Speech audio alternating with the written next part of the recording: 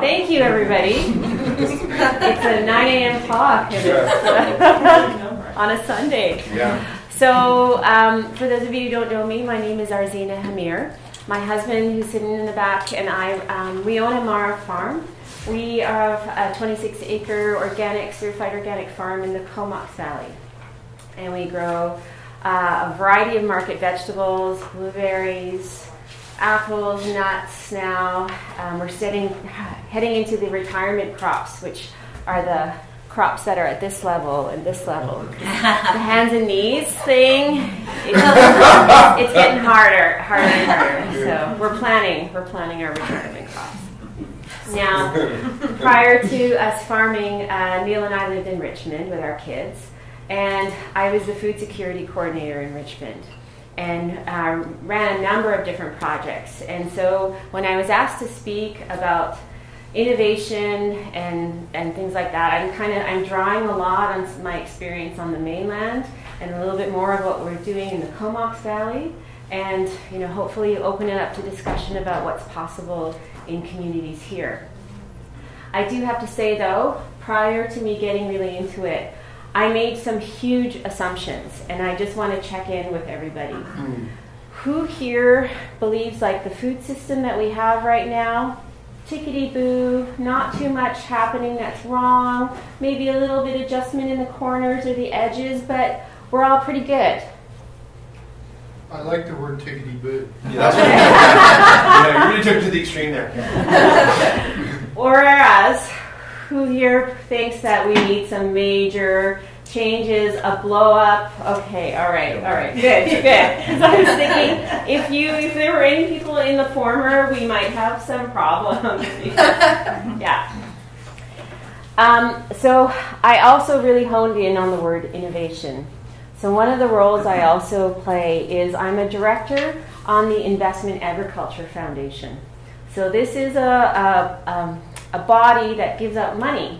And one of the pots of money that we have is an innovation fund. And what innovation funds and innovation means to funders, especially when they're getting money from federal and provincial government, it looks a certain way. So it tends to look like this. New, plasticky, shiny things. Or it looks like this, drones. You have no idea how many applications we get at our table for the use of drones in agriculture. Like to many of these innovation boards and innovation hubs, it means technology, like what I think of the toys, right? And this is not what I'm going to talk about. Because for me, what innovation means in the food system is disruption. A big change. For me, like this is, like I said, toys that are going to change things at the farm level. What I think we need is a change at the community, societal level, and something that really gets us over a hump and gets us moving in a very, very different direction. These things kind of enable the food system as it is. And if we want to see disruption, what I'm thinking about is more things like, small scale, intensive production that's going on in many communities around the world, especially in North America, where it's really opening up people's eyes as to how much food it's possible to grow on small acreages. So that's where I'm kind of coming from. We do have some interesting trends that are happening in our food system. How many of you have heard about like home delivery, like home chef, like HelloFresh? And I'm really interested to see what is so appealing about this, because they advertise themselves as something that looks like this plentiful box of really healthy looking stuff. This is one of the advertisements that I just pulled. So this is not an actual box, because from what I understand, the actual box is full of little spices and things in plastic containers. The amount of waste that comes out of a home delivery of food is incredible. and probably not where we really want to go. But for some reason, again, it's like people, the convenience factor, it's really, yeah, this for some reason is really taking off, especially in urban centers. Now, so, you know, I'm not going to really talk about stuff like this because, again, I feel it's still enabling something in our food system that we really want to get away from. So I Googled innovation food system, and try it if you go home. And you get like all these, and look at the images. You get images of circles and lots of circles and crossed over circles and stuff. So, you know, what I think it's trying to get across is an understanding of our food system as a circular economy, as a circular movement of resources, and as a circular, like, a bringing together of people. So I'm not, you know, to me this is a little bit confusing, and I think it's just my farm brain. Like, I don't understand what this means at the farm level, or just in reality. But hopefully some of the examples I'm going to give you of the experiences I've had, it will maybe bring out, or at least enlighten what this could look like in real time, in real life examples. So we'll head up from there. So the rest of the presentation is lots of nice photos. Okay. So when Neil and I first came back to Richmond, I became involved with a group of grandmothers who started growing food for the food bank.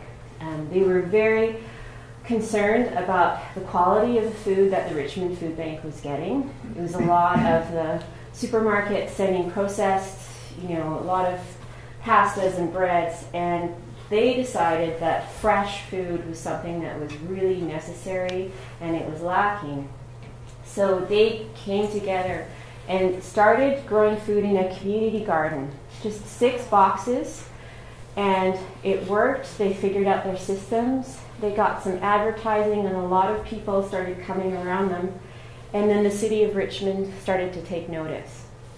Now, it really helped that one of these grandmothers used to work for the city at a very high level. So she knew all the players.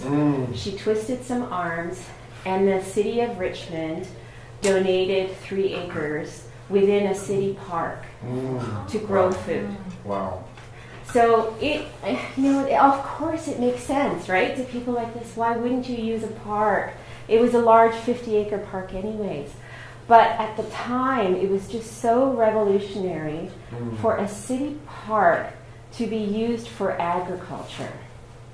And for years and years, many of the planners pushed back against this. They were okay with the idea of community gardens inside of a city park because, you know, this is the community coming together, but farming, that just doesn't work in a park. You can't farm in a park. So that's the messages that we were hearing, and they were like, okay, fine, it's for the food bank. But it took them a while to embrace human activity in a park, and I think this was like the big shift that had to happen for many of the planners, that human activity could not only take place in a park, but that it was beneficial. It increased the biodiversity in the park. So interestingly, where this is in Richmond is in Terra Nova, the very northwest corner of Richmond. And the park is split by Westminster Highway. There's the human activity side on one side, 50 acres, and then there's a 50-acre reserve that has just a boardwalk, and you're only allowed to kind of make circles around, and everything, there's no touching. Like, you can't go out into, you know, it's all wild and left for the birds. And a survey was done of species, of the variety and diversity of species, and on the human side, there was more diversity than there was on the area that was left to be wild. Right. You know, when we have activity, we have these edges and we have disturbance, and it does bring in a lot more diversity of birds, of insects, of everything than an area that's just left to be wild. So it opened up many of the planners' eyes, and then they started to be okay with the park. So just a schematic of what is happening at the park. So We have the sharing farm, which I believe now is on the full 3 acres. It's growing food for the Richmond Food Bank. It, at the time, so this was in 2009, was donating about 15,000 pounds of food a year. It was also providing produce to 3 community meals in the community. So these were meals that, different churches would take a different day of the week and provide a meal, which I believe fed around 200 people per week. Now, in order to do that, it took a lot of people. And most of these people came in the form of volunteers. Now,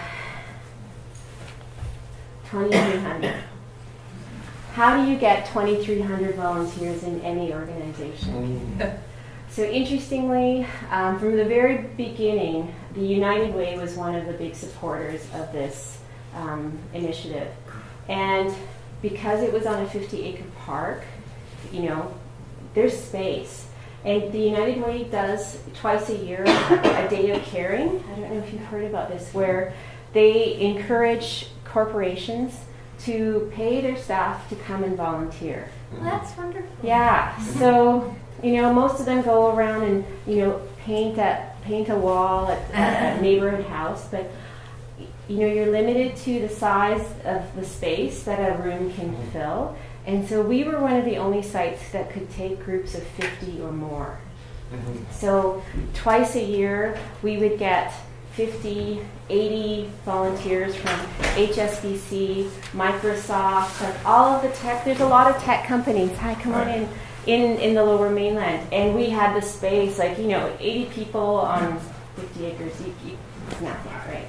So we built on that, and we started encouraging more and more corporations, not just to be limited through the United Way, but to come and volunteer together. And it became a team building exercise for them. And then we started charging them. Because quite frankly, letting loose 50 bankers from HSBC on a farm, I would say 0.5% of them knew what a carrot looked like. And if I'm asking them to weed the carrots, you don't want destruction. So we actually had to hire, coordinators and people to babysit them and to make sure they were doing what they were. So it was a cost to the organization. So we needed to recoup that cost. And, at the beginning, many of the board were like, oh my God, we can't ask people to pay to volunteer. No. Okay, reframe yourself. You are asking them to pay to do team building, because this is exactly what happens when people come together on a farm. They talk to each other. They're sitting across the aisle in the carrots, and all the time, every group that we had came back and said, I'm in the booth next door, I'm in the room next door to so-and-so, and we never talk. But here we got a chance to talk, and it was inevitably, you would find at the end of the day some guy stretched out on the grass looking up at the sky. And it's like, time to get home. I don't want to leave. I love this place. So anyway. Back to your cubicle. So, yeah. I don't know how they can live like that. Poor people. I know, right? So we have, and then we also connected with some groups that Pathways, Richmond Youth Services, that would bring their own members to come and volunteer too. So this was also made up of individual volunteers, corporate groups. We also established a greenhouse social club. So a club that met twice a week, mostly seniors, who would hang out in the greenhouse because it was sheltered. We put raised beds that were hip height so they wouldn't have to bend all the way down. And they did all the seed starting for the entire farm. And they would run 12 months of the year because the greenhouse was nice and sheltered. Now, a farm like this also requires, and still does, quite a lot of funding. So in the tune of, this was 10 years ago, 90,000. I'm assuming it's been even higher now.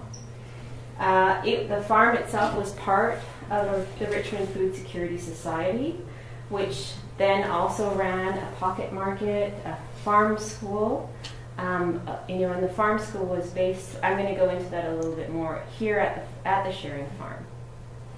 And the interns from the farm school would also work on the sharing farm and grow food for the community. So already you're starting to see how entwined the farm became in many of the different agencies and projects that were working in the community.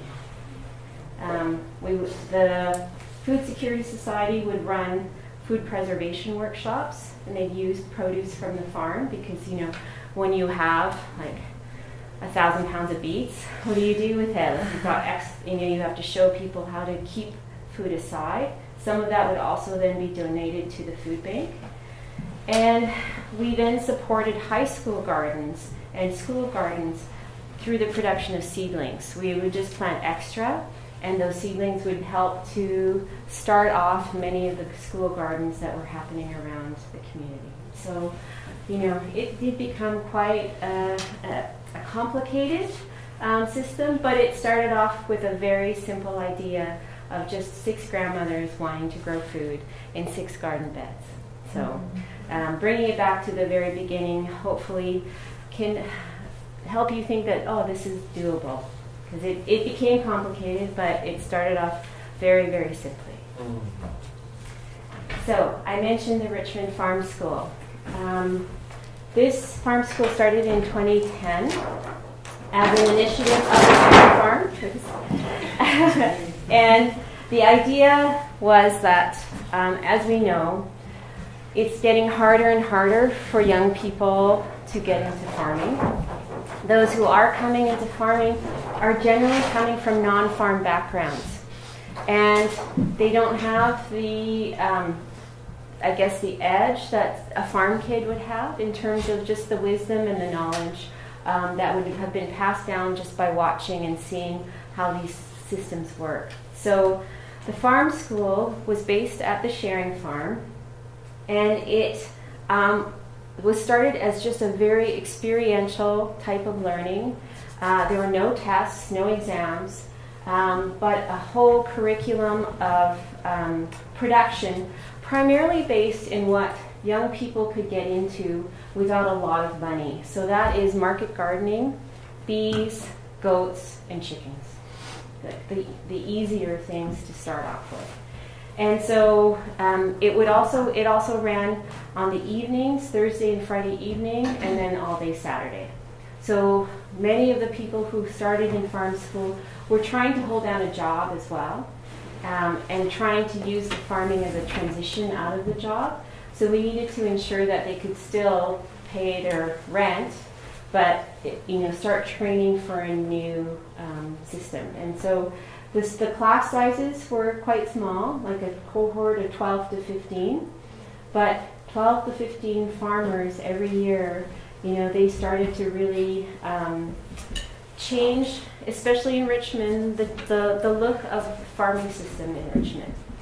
Part of the, graduation sort of farm school was preparing a business plan for what they wanted to do going forward. Universities did that. Yeah, right? And then the carrot was really, again, we had to twist some arms. The city of Richmond is actually one of the largest farmland owners.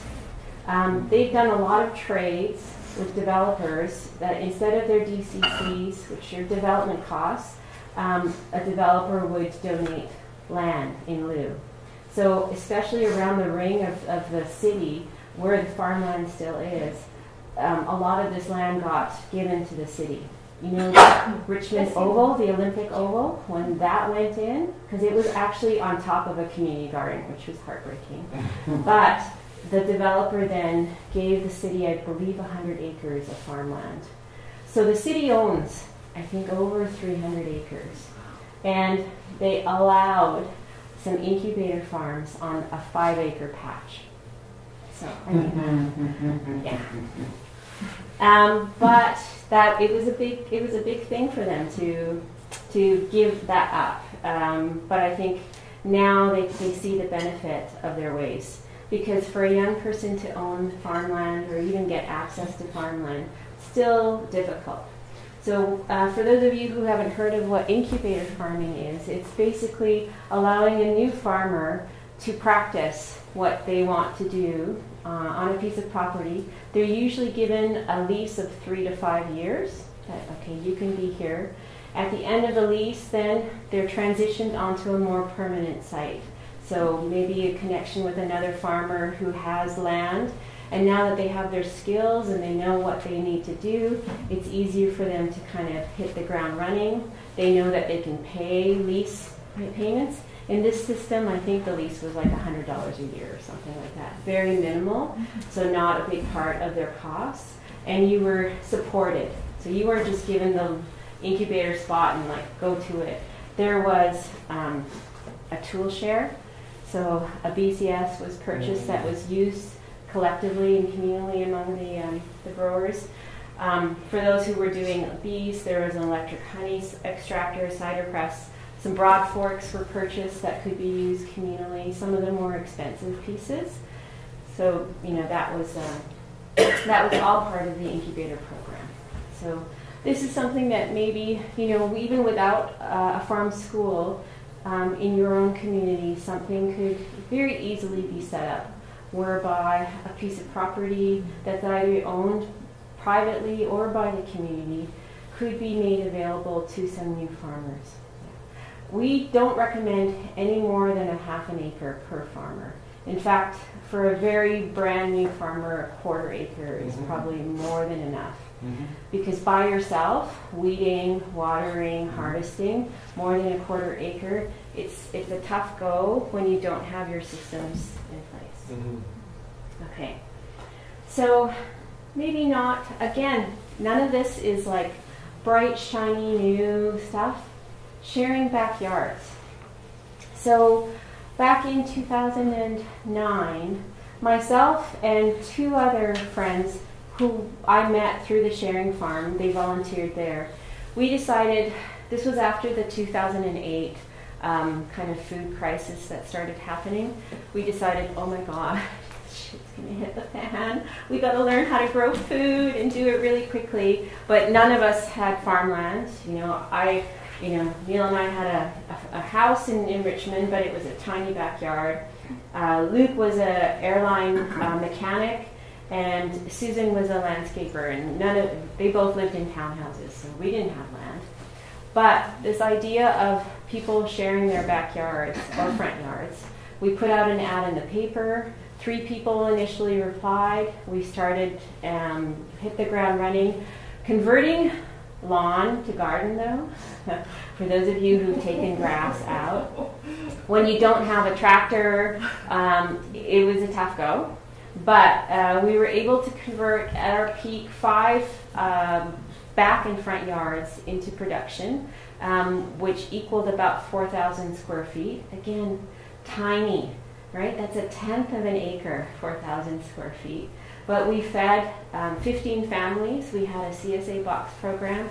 We went to farmers market twice a month with our excess produce. And it just enabled us to, again, practice and figure out what do we need to do to have succession. Like, this is intensive growing.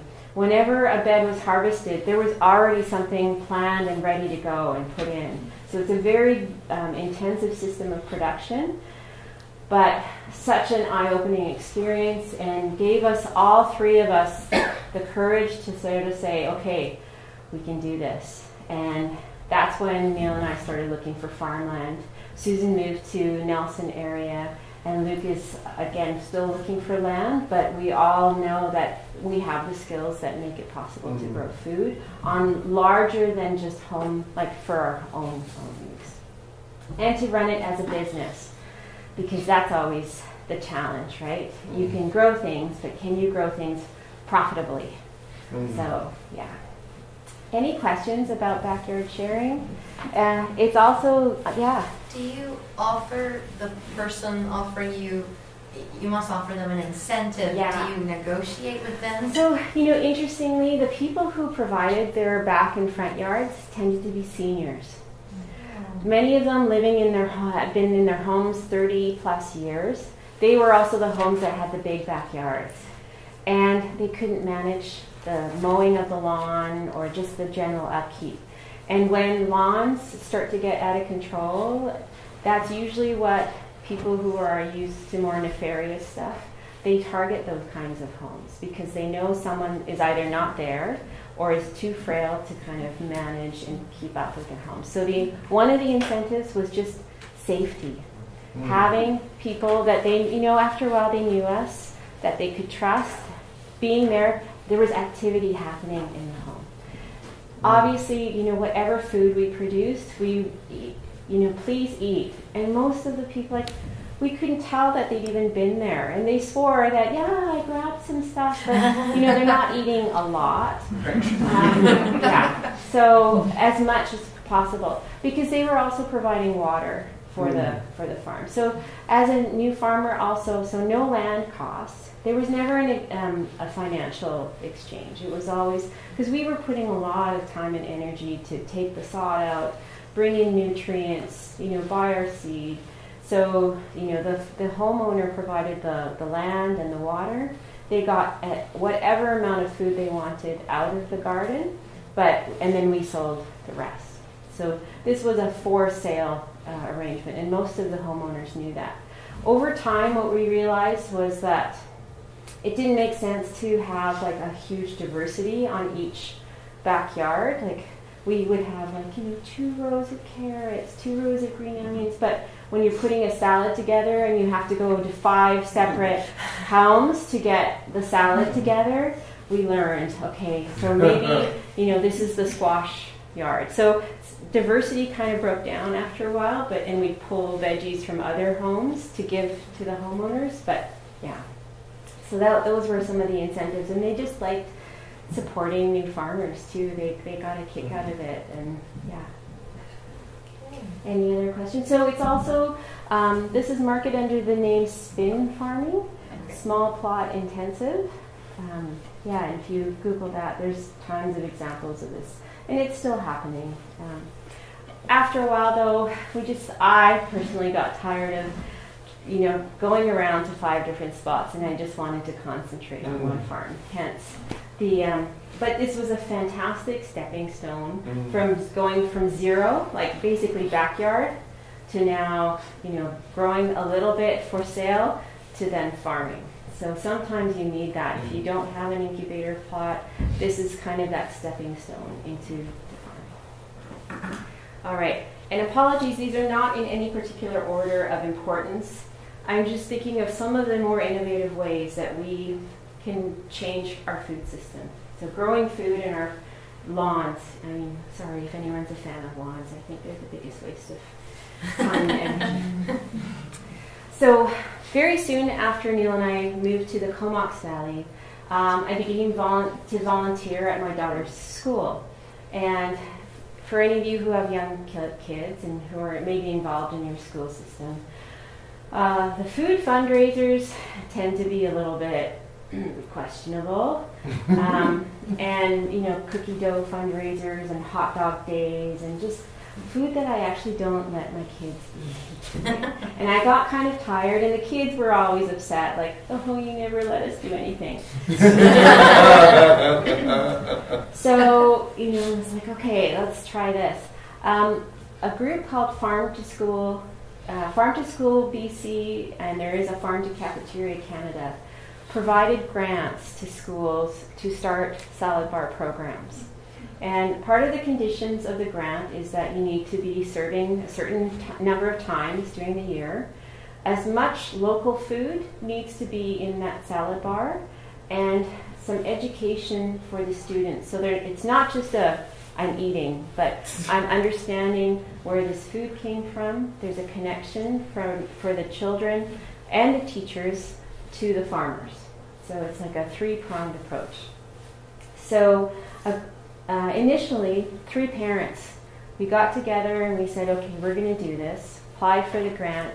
We got the grant. It was an equipment grant, basically, to allow us to buy the salad bar unit, but also very few schools in BC have cafeterias or kitchens even. We really had to do a bit of work to convert the kitchen in the school into something that we could operate in. So we had to buy a commercial dishwasher and under counter, which on their own are like $6,000. They're not cheap. So the grant went mostly to that dishwasher and then a bit of extra for all the rest of the tongs, stuff like that. And then we just started, and luckily because Neil and I were already farming, we were at the farmers market, we knew many of the local growers, we knew what was available. We could then start bringing in sunflower sprouts and beets from Seifert's farm, and so we knew who to ask to supply. Now, none of this food is donated. It's purchased so that the farm has an economic incentive to continue the relationship with the salad bar. The kids, each child or each family pays $3 per serving. They get, there are 8 different vegetables in this salad bar program, plus 2 proteins and a carbohydrate. So it is a full meal. And the way we did it was that we would have the same standard vegetables at the beginning of the salad bar, and each week a different theme was chosen. So on Mexican week, we would have tortilla chips as the carbohydrate, beans and corn as one of the fillers, guacamole, salsa, so that and then the dressings were all handmade. So that one is a cilantro lime dressing.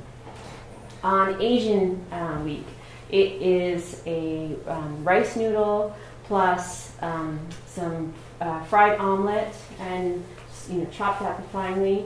The dressing is an Asian sesame oil dressing, and you have to be careful not to put nuts and any allergens into the salad bar, but you get the drift that every week I think we had 8 different themes, so that every week it was something different. We started with 30 kids, and here's what we heard initially. Oh, my kid doesn't like salad. Can't eat it. No, sorry, we're not going to participate. They just don't eat vegetables. And I'm like, really? Because I see him stealing a lot of veggies from his and okay, so a lot of the resistance came from the parents. Wow. And it was their own resistance to eating vegetables that was transferred to the kids. Because what happened over time, and in the first year, we got up to 50 kids at the end of the school season. Many of the older kids, grade 5 and up, unless they were already eating very healthy at home, not interested. But the younger kids, they're fearless. They don't have many of these set things already. So as the older students graduated and left, and the younger students moved up the ranks, we started seeing more and more kids participating. And now the salad bar at Q-Band is at 250, which is over 2/3, almost 3/4 of the school is participating. It now requires 11 volunteers to kind of make it run. From the initial 3 in 2 different times, set up and chopping and clean up. There, 2 volunteers help shop. It's now a little bit more complicated, but again, 3 people, that's all we needed to start. And it still runs on a weekly basis. And now there are actually 4 more schools in the Comox Valley who have started salad bars. In fact, just on Tuesday, Isfeld High School started. They're the first senior high school, and there were, oh my gosh, it looked like 1,000 kids around here, because they're one of the high schools that doesn't even have a cafeteria. There's no food, nothing. And I think the smell of food just like so now they charge $4 because high school kids eat a bit more. But so now we have 5 schools participating in the Comox Valley, which I'm estimating is roughly 1,000 kids who are eating salad at least once a week. But interestingly, it's translating to almost $30,000 of purchasing that is going into the local food economy. So I'm not talking about just buying from Costco. I'm talking about buying from Seifert's, from Eat More Sprouts. Like, this is the portion of the purchasing that is going directly into local farms. And, again, we could not ask farmers to donate this. This has to be an economic incentive as well. And interestingly, all of the salad bars that I know are running on a profit. it's interesting how much, like $3, you think that's nothing. But it actually only costs $2 to put that plate together because all the veggies are being chopped by the parents. The dressings are all being made from scratch. And so the salad bar at Hugh Band makes a profit of $300 every week. And many of the other salad bars are also stating that it's profitable. So now it's also becoming an incentive for the packs to keep running the salad bar because, you know, the Hugh Band salad bar, I think, raised $6,000 just from salad. And, you know, just from and the parents love that their kids are eating healthy. And it's translating into actually better eating at home. They're eating more vegetables.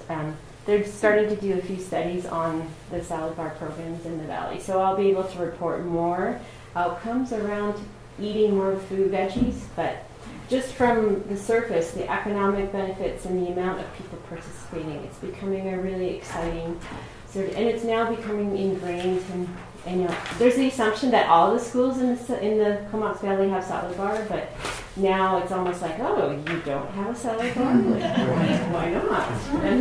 Yeah, so that's exciting. Coming back to farming, you know, I have never been someone who likes to farm by herself. Mm-hmm. I've always tried to bring people around me because you know what? It can be boring. And there's some tasks like, you know, rolling giant water cisterns. You just need extra hands around you, right? And so, you know, I immediately sort of searched out those other farmers who were like-minded, and I would constantly go and volunteer at their farms. And interestingly, you kind of get that, oh, I owe you, okay, yeah, I need to come in and give you a hand kind of thing. So the very first farm market stand that we had was this, a stand with my cute kid, but selling garlic scapes. Because we had planted, I think, 700 garlic that year. But that's the only product that we had that came off the farm. And I think there was a lot of pity sales, you know, like, oh, yeah. Because, you know, when we first started, garlic scapes were not a thing in the Comox Valley. And so I think our first sale at the market was about $150, which is not bad, of garlic scapes.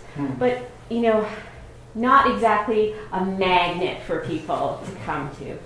And quite quickly I realized, you know, in order for us to build the diversity to get people to come to our stand, is I needed to work with other farmers. And so I reached out to another farmer named Moss. She and I had very similar kind of a mindset of what we wanted both out of our farms. We both wanted to be certified organic, have a diverse array of product, and grow healthy food for our communities. So we started off, you know, from year 2, doing a combined farm stand, and kind of figuring out how to work together, how this would happen. And after year 1, it worked so well that we thought, you know what, this would be really nice to formalize and to start a cooperative. Now, to start a cooperative, you need 3. Okay. 2 is just a partnership, but that 3 is the magic number to start a formal co-op. So we put the word out. We're looking for other farmers to come and join us, and it took 2 years. But in 2014, Merville Organics was formed. So it was a cooperative of 5 farms at the time. So we found 3 more. It took a while, where we aggregated all of our products and sold it under the name Merville Organics. So each of our individual farms didn't have a presence at the market. We did it in an aggregated form. And look how nice it looks when you have a diversity of stuff. Because on our farm, we have a really bad wireworm problem, which means we can't grow potatoes.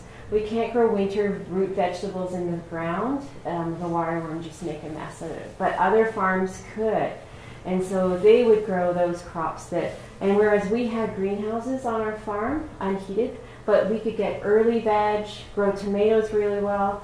The other farms more on the field vegetable side. So it really worked out well. And some of the things that we were able to do was share infrastructure.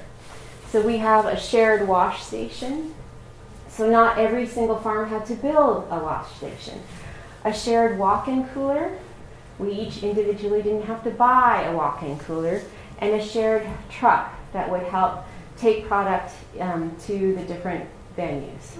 Again, so that you don't have to all buy the truck. I mean, having a farm truck is nice, and each of us had one, but if you've ever done market safe, you know, sending food to market in a truck where you've been hauling manure, not so much. So we had the designated, you know, to market truck.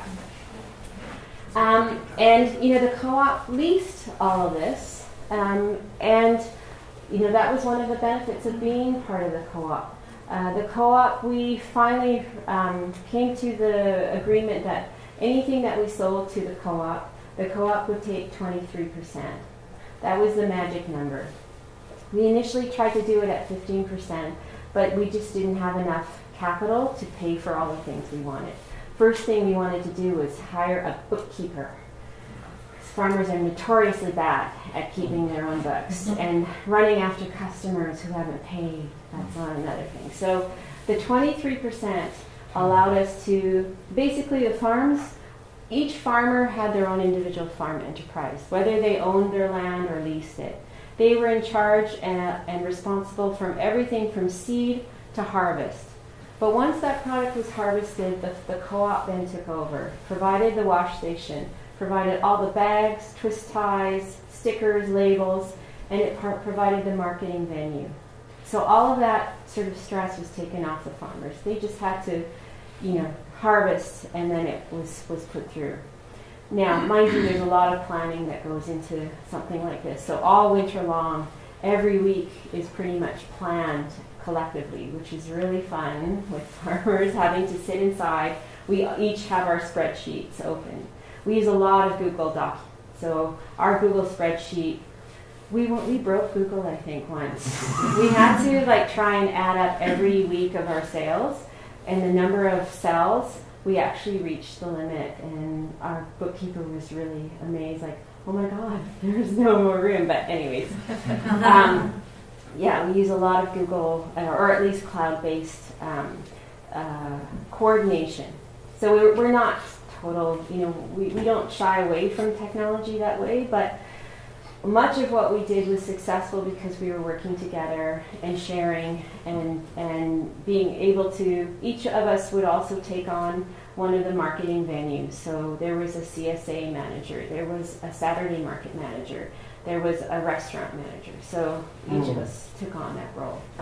And we just shared the burden of what sometimes only one, I can't imagine doing all of the different marketing venues that we did and just being one farm. It's a heavy, heavy burden. And sharing that collectively was really important. Any questions so far? Yeah. Hi, I'm just wondering, so when you sell your stuff to the co-op, Yeah. and you pay a bookkeeper, Yeah. and the other parts of doing, that's just something that you do on your own? Like the marketing? Nope, the co-op does all of that. But you do it together So, without a financial compensation? Yeah. And I think as the co-op grew, we were then able to hire, like we started to hive off some of those roles. Yeah. So hiring someone to call all the chefs, because that's a job we all hated. Yeah.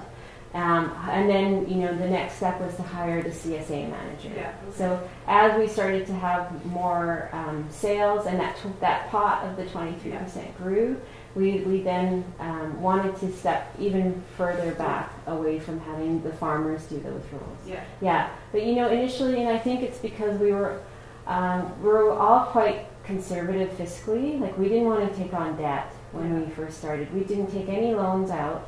We only self-financed this. So from the very beginning, we needed to see that this was a profitable enterprise before any of us would risk putting more money into it. So that's the way we always worked. We volunteered our time, but then as things got successful, then that time we could cut back and have have someone else, we could hire someone to do that job. Yeah. Whereas I know some other co-ops have gone in a different direction. There are grants available to start co-ops, and much of that organizing and management role, many co-ops hire that from the very beginning. We weren't sure, because we didn't have the template of how this could work. We weren't sure if it would fly. So before we took that on, we figured out, let's see how we can do it, and then work up from there. Yeah. I was wondering, the sharing land for farming, was it like everybody that wanted to participate in that, they would make their own grant for the type of farm or farmland or partial they wanted to actually grow, and then you all work together towards that goal? Yeah.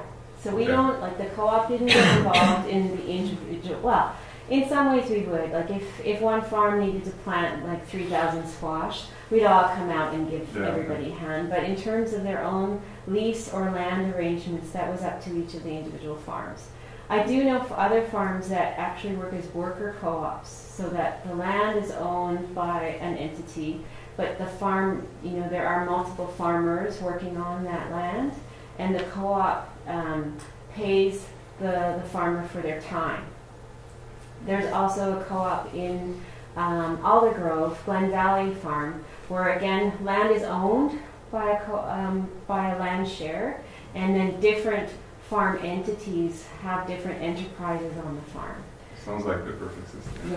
Yeah. I mean, it all depends on what your limited resource is. If land is available, and in the Comox Valley there's a fair amount of land, or if land's extremely expensive, like in the Fraser Valley, then it makes sense to share that land and share the cost. So, again, what you can tailor this to, and there's probably many, many versions of how a co-op could run around a farming kind of enterprise. Yeah. Just that it seems like it would be impossible for even one family to do this by themselves. Do you think that's a fair statement? Because I didn't necessarily think about that, because looking into things like backyard market gardens on the internet, a lot of people don't talk about teamwork at all. And they just kind of make it seem like, okay, I have a cousin and I have a neighbor and we put up a stand at the farmer's market, and they never talk about this. So would you think it's a fair statement that this is necessary for someone to be profitable or functioning properly as a business as well? Maybe Dirk wants to answer. It's funny, I was going to too. offer. I think two elements, like to talk, I'm going to be giving today, I'm going to talk a lot about personality and our nature. So some people are way more introverted, like we know one farmer in Nanaimo who's been successful forever, Gary Argyle, and he's, crippling himself at 70, but, he's done very well, and he works really hard, and he's all by himself. So so a lot of us want to be independent, and then farmers in general tend to be suspicious folk. Because we always feel like it's the world against us, right? We're underpaid, we're overworked, underappreciated, and constantly are told how food is expensive. And so there's, so we have this kind of natural resistance to cooperate, if that makes sense. So even though Nicole and I are both activists, and we've been involved in numerous community groups for me 30 years now, going back to Friends of Clackwood Sound, there's this kind of natural resistance to joining with others, because there's relationship building, there's the trust, and how are we going to pay, and what if you don't work as hard as me? So there's it's true. And then now I'm going to be 60 this year, so I really have my head down even more. So we're letting more people visit and help, but we're not letting them get too close because we've had all these negative experiences. So if we ever did it like what you did, we'd be starting in our 30s and 40s, and then we would take the time to find the right people. Yes. So this is one of the key things. Yeah. Family is one thing, because you can't get rid of family. It is there's a huge trust factor in this, because it is so relationship driven, and once that trust is broken, it can really it can cause huge issues in any kind of organization, let alone a co-op. Because I never considered the social. I considered the social in the sense that a lot of farmers open themselves to the community and do things like bring people in and teach them or help them. But I didn't. Nobody really talks about relationship as far as business. It's completely not spoken about. And it's kind of a scary new concept to me. I'm really, really social, but I don't know like you said, you do have to have a lot of trust, and I don't even have family in this country, right? So for me, it would have to be. And for me, I think a lot of what developed came out of my experience working at the sharing farm. Having been around thousands of people and organizing them, when we first bought our farm, I'd be like, why is this taking so long? Why is it like we used to be able to plant, thousands of feet of carrots? Why is this not happening? Well, yeah, I don't have my minions. Yeah, right? anymore. So very early on, for me personally, I was like, come help. Mm-hmm. And what do you have to give? In the beginning, it's food. Like we do work trades all the time. So, and my personality was very much open to like, this is a resource for the community, and really it is it's individually, if you are comfortable with people coming on and getting involved like that, and if you're not, that's also okay. Like, I don't want to say that this has to be the way that you're doing it, but for me it was very comfortable having that kind of asking for help. I don't know how people who do it like by themselves. I really don't know how they do it. You're obviously having to be a jack of all trades, because Neil and I can attest. Like, farming is not just putting seeds in the ground and growing it. You are a marketer. You're an engineer. You're a soil scientist. You are like a computer whiz. Like, there's all these aspects that keep the farm running. That even between the two of us, and that's 4 degrees in agriculture just there, we have not been able to do it all. We ask for help all the time and have people come to the farm to give us a hand on figuring things out. Yeah. And and maybe that is also the innovation, is getting back to, I don't think farming was ever meant to be one farmer, one farm, right? It was always big families, and if you didn't have that family, like, you brought in, barn raising was always done collectively. Bringing in the hay. Yeah. It's these relationships of sharing of labor that not only make things possible, but create those ties in the community. One of the first things that happened when we moved to the farm, our neighbor Ray across the road saw that we needed a hand doing certain things, and he would be over all the time, right? Giving us a hand, tearing down this building, putting up something else. We'd have lunch together, we'd feed them. But then, when it came time for him to go on vacation and he needed someone to clean out the chicken coop, like, how do you say no, right? Yeah. Not a job I personally really wanted to do, but of course, I'm tied to you now, right? I've accepted the gift of your help, and now I need to reciprocate. And opening yourself up, it's vulnerable, owing people, right? But I think this is something that we all need to possibly be open to, is owing our community, receiving their gifts, but then knowing that when it's time for them to also ask for help, that I'm there for you. So the permanence of putting a farm in a community is not just about providing that community with food sustainably, but it's also about making permanent relationships. My personal opinion, absolutely. So can I add a little bit to that? Yeah. So and speaking in terms of metaphor, so 2 quick examples. One is we've had lots of cool new agey couples come with their free-range kids, right? And it's just ended up being a nightmare. And you don't want to say, you suck at parenting, send your kids through private school, and so the amount of stuff that gets destroyed and lost and broken, and my Falcon, my $60, actually I had the $100 ones with the pivoting handle, gone, and then, I lost those, can I have another pair? And three pairs in one day, and I looked for them. And so it ends up being a nightmare. And so what ends up happening is you have to understand a whole bunch of things. And one is that everyone romanticizes everything, like relationship, having a baby, everything's romanticized. And so farming is one of the most romanticized things on the planet. So people come, they're like, this is going to be this amazing experience. How can I help? Weed.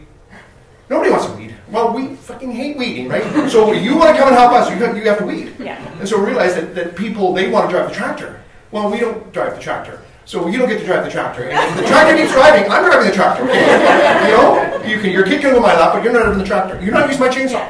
So understanding that, and so now we've learned and we've trained people, is they help with firewood. So that's something that is really safe, right? You just pick up a piece of wood, put it in the wheelbarrow, split it, right? They don't wreck anything, and then they feel like, wow, we got a really good workout, thanks so much. Oh, and then we feed them, and then they're gone, right? So, and then another example of relationship is we've been trapped in our farm now for 5 years, right? So we haven't gone anywhere overnight for 5 years. So I was nice to this couple at the farmer's market, 2 lovely little girls, and, you know, got on my hands and knees, hugged them, was nice to them. And anyway, this couple started just like freaking octopi, right? And so now they're house sitting. They love us, we love them, and they just want to be part of our life. Yes. Right? So there's an example of relationship. Absolutely. It wasn't necessarily through like them coming and helping, but now they're being a big help. We can be here, we're getting away on a working holiday, and they live in a bus. So they're right now in a mansion with a wood stove. And they're just partying, right? Yeah. Yes. It's a scary concept to me, having moved 17 times in 24 years. It's like, you're not, and we're RV people, by the way. Right. So I've lived in an RV for 7 years. Yeah. So Wow. it's like, it's a big commitment, I think. But I think if we want to transform our food system, Right. it's these levels of relationship that we, as Western society, have really stepped away from. We don't want to, it's messy getting involved with people. Yeah. And we have conflict, and then, you know, we're so conflict averse.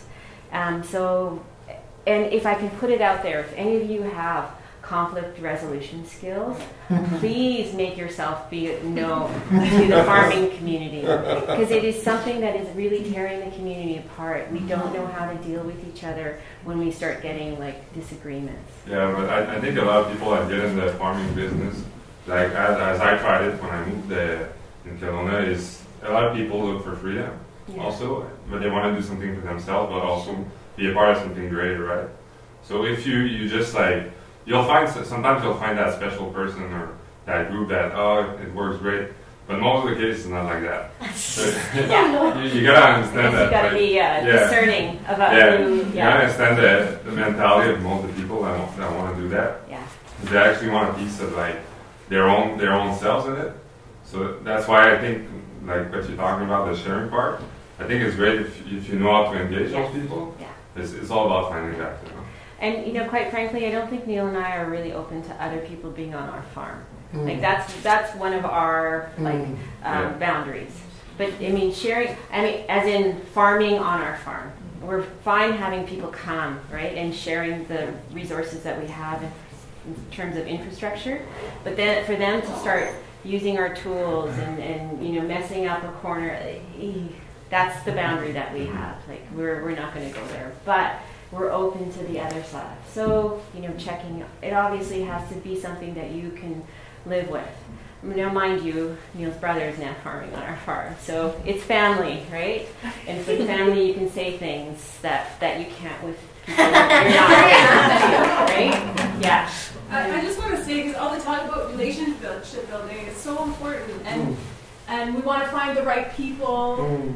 But I think it's really important to remember that you want to be the right person as well. And so learning your own boundaries and learning your own conflict resolution skills, being really clear about what you need, and then you're getting involved in that relationship from a really healthy place ourselves. We tend to say it's somebody else's fault and they're not working with me, but really the only way to take control of that and make sure is that it's internal. Yeah. So if I can put a plug out for anyone who does workshops and stuff, conflict resolution and just getting to that place. I think it's a skill all of us need to really hone. Can I have a little story? Yeah. So I was so honored recently, a few months ago, Keith Windlow Farm, that's Farmship.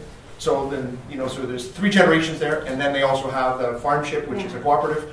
And so anyway, they're the 2 twins are in their 80s, and they have managed this farm since they were kids. And suddenly now they got all these kids working there, and tours, and people from schools coming and invading the property.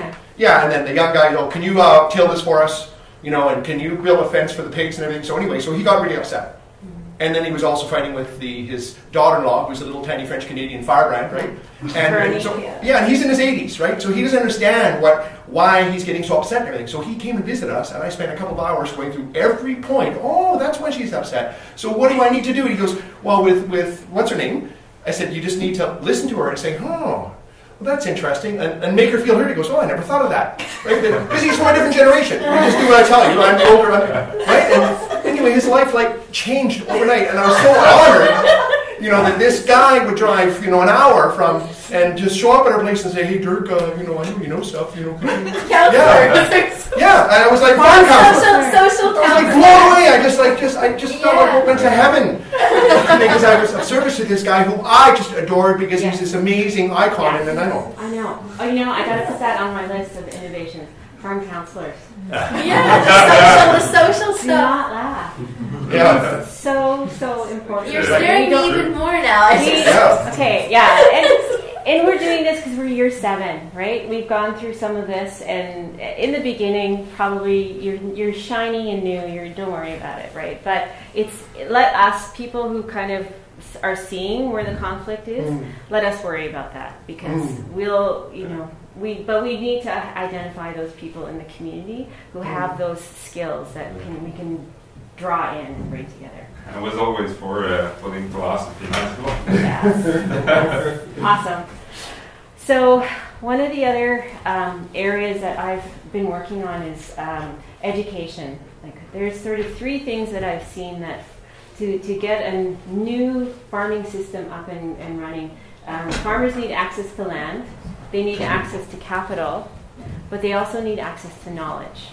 The knowledge would have traditionally come from their own families and having been on land for generations, but we've moved into a new community. Every time you move, you are relearning something. And where that knowledge is coming from, it used to come from universities and extensionists who worked in the community, translating research. We don't have any of that anymore. BC has no agricultural extension program. They used to. There used to be experts in the Ministry of Agriculture that you could call upon, but they're not allowed to leave their offices anymore. They don't do farm visits, nothing like that. On Vancouver Island, most of you know, there's no formal post-secondary education around agriculture. I think even BIU shut down their horticulture program. So weird. They say 90% of the food that used to be eaten here until 1950-something was produced on the island. And we're down to 2%? Yeah. Wow. Yeah. And my opinion again, 21st century farming is just so knowledge intensive. You need to know so much about, especially if you're organic farming, the new pests that are coming up, what your soil is doing, where the fertility is, how the market is going. And so one of the ways that farmers used to be able to get some of that knowledge is from each other and through institutions like Farmers Institutes. Has anyone heard of the Farmers Institute? These have been around in BC since the late 1800s. And they were basically, farmers came together and shared. Initially, they actually came together to purchase stumping powder collectively. It's like basically blowing up stumps, right? And clearing land. They came together and bought that stumping powder in bulk and shared it out. Many of them still come together and buy lime in quantity and share it. And now I'm seeing, excitingly, a resurgence in interest in Farmers Institutes as a way of sharing knowledge. Because again, those sources of knowledge are no longer easily accessible. And sometimes it's so location specific, right? Like what works in the Comox Valley might not work here, who the resource people are. I mean, we've got totally different weather patterns, and we're in a different bioregion.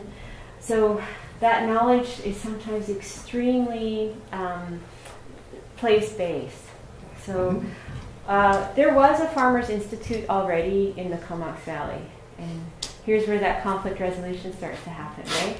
These were the guys, they're mostly beef and dairy farms, and suddenly all these market gardeners are coming to their meetings and creating this tension. They didn't like, these are the hippie lifestyle farmers. Really, this is the non-GMO.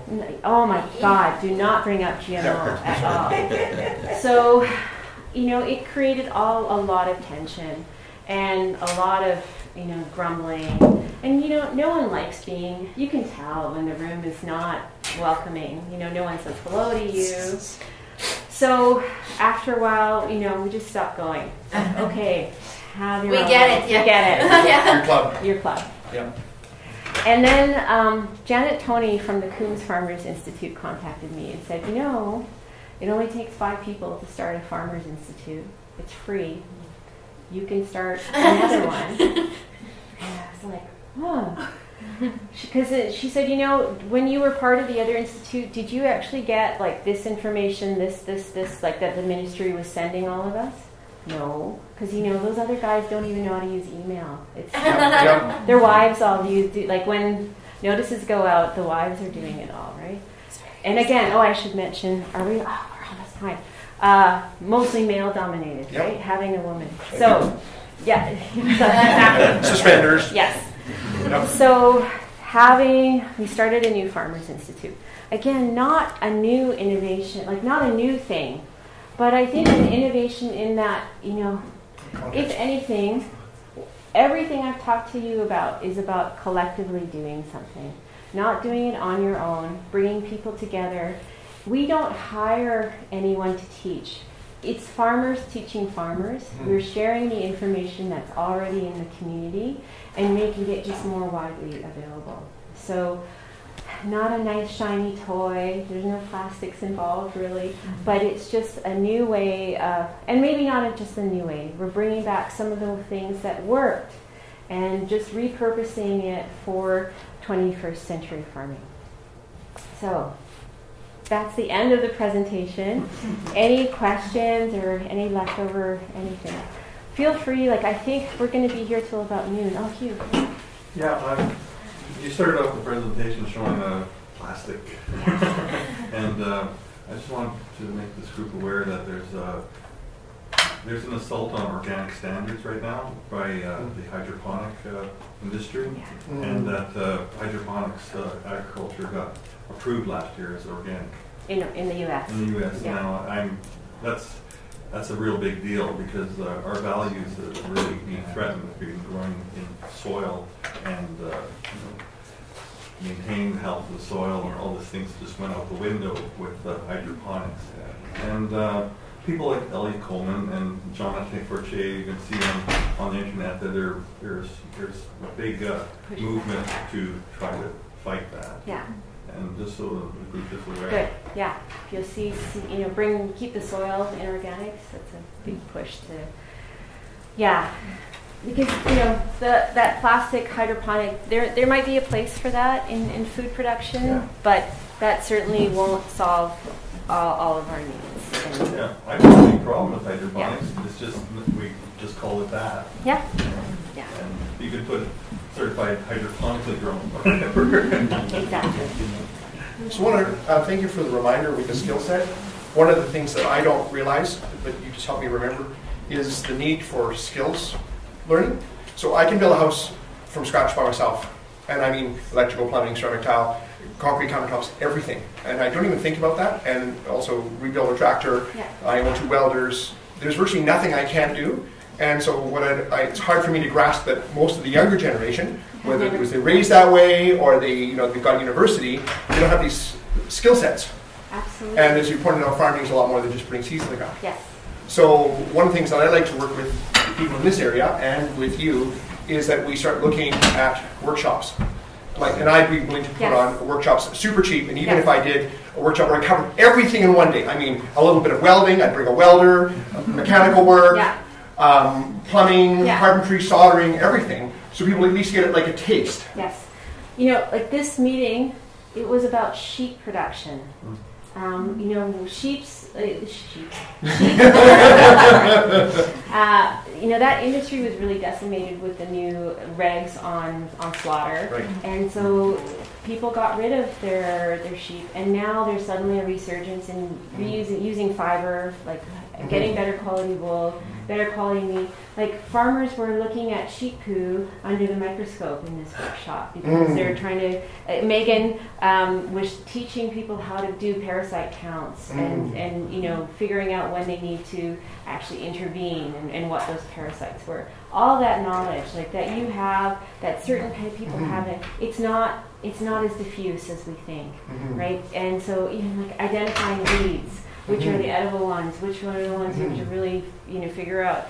Neil has a lot of experience in putting dugouts on farms. So yes, let's share that knowledge because if we really want this food system to scale, and we need to have those pockets of knowledge, but that knowledge needs to now be diffused into the community so that we can all move together. Can I do a plug? Yes, please.